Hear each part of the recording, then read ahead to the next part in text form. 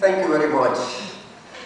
I want to thank Waltic for this invitation. I want to thank René Vázquez. I want to thank you for being here away from that beautiful sun outside. If you come to Havana, I promise that I will reimburse you with sun. Well, my presentation here, I'm going to read my presentation. I hate to read presentations, but since I am a talkative Cuban and he is an authoritarian Cuban, which is a strange feature for Cubans, I do it to make it in 15 minutes. I'm going to talk about the way Cuban reality inside have been portrayed outside, in and out. And it has to do with the value of words, because those words used to portray Cuba have had a very powerful value in terms of transmitting meaning and representation and portraying Cuban reality. The title is The Construction of Cuba and the Cubans in Mass Culture Narratives. And it has a quote. Quote, "The revolution had been a complete failure in its announced objects. More than that, it had proven to everyone in and out of Cuba the futility of Cuban politics." George Marvin, Keeping Cuba Libre, 1917. Not 1970, 1917. The formation and distribution of images and representation of what is Cuba and who are the Cubans, crafted by world mass culture, especially broadcast by the mass narratives of the United States throughout the 20th century and beyond, is a subject matter that has not been systematically investigated. Indeed, the issue is barely addressed in the studies of contemporary Cuba, and if approached at all, it usually doesn't go beyond 1958. Very few of the authors have examined how these and other narratives manufacture a literary and visual memory that is encoded within historical patterns, becoming knowledge mediators as well as carriers of a very powerful global cultural representation of contemporary Cuba, influencing even the ones Cubans have about themselves. I will discuss here some of these emerging issues and patterns found in the representation and images of Cuba and the Cubans. I will look at this evolution over time, its reproduction and transformation, as well as the intercultural nature of such visions of the island and its inhabitants. I will rely on materials from popular magazines, films, tourist guides, and novels produced in the last 100 years. Number one, Cuba in the Western imagination, nature, society, and politics. The country of Cuba, its racial relations, sexuality, psychology, and the way the people carry on within the family, religion, or in public.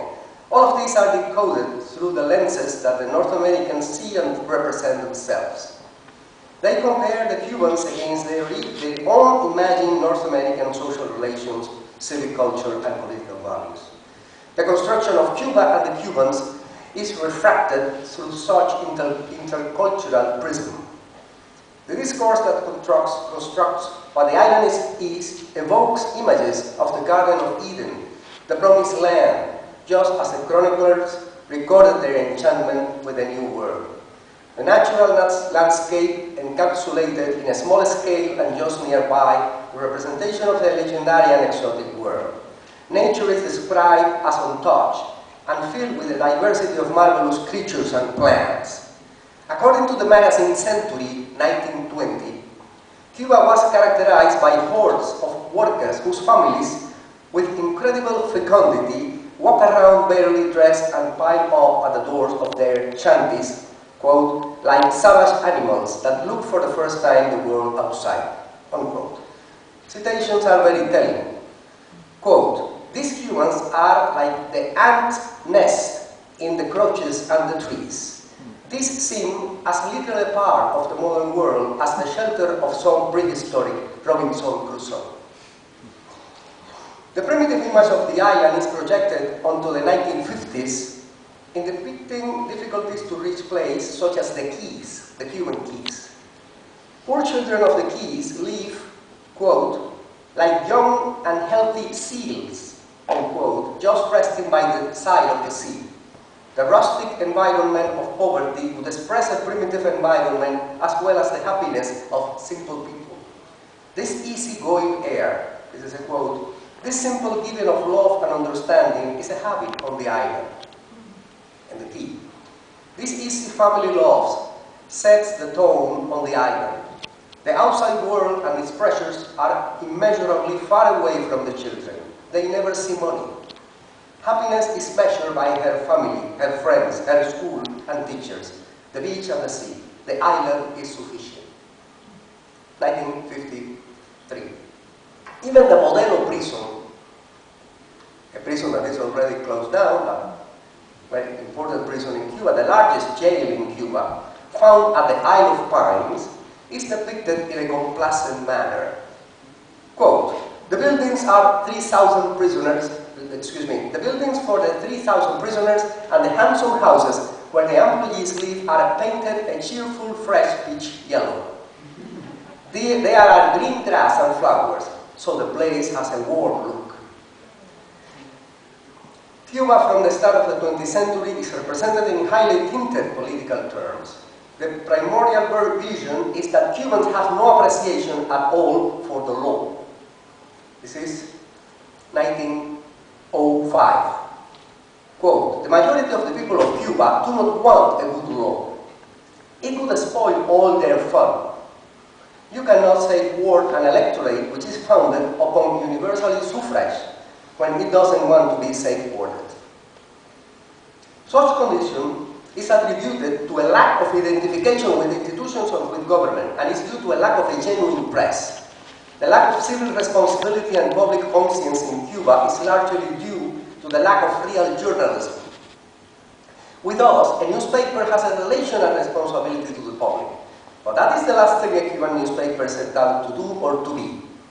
In Havana, there are 37 daily newspapers, more than twice as many as are self-supported in New York. These are not really newspapers at all. They are organs, political pamphlets, propaganda. They are talking about 1917. That perspective is not exclusively attached to Cuba. In general, it is considered that Latin Americans have the tendency to follow leaders rather than political parties or principles, that they are individualists who tend to consider liberty a personal attribute rather than a political one, and that Latins are passionate and follow abstract values such as honor. A factor influencing vision of Cuba is ambivalence about its political reality.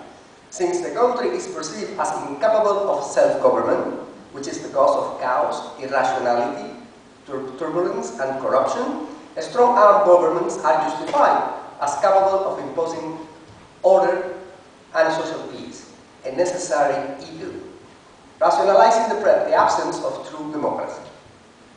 Number 2, Cubans, race and tropical psychology. For some authors, Cubans were a race. There are references to the Cuban racial type or the real Cuban. The visitors marvel when they perceive much equality between blacks and whites in Cuba.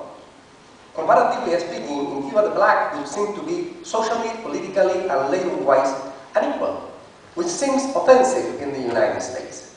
The Cuban whites seem to accept without resentment the black population.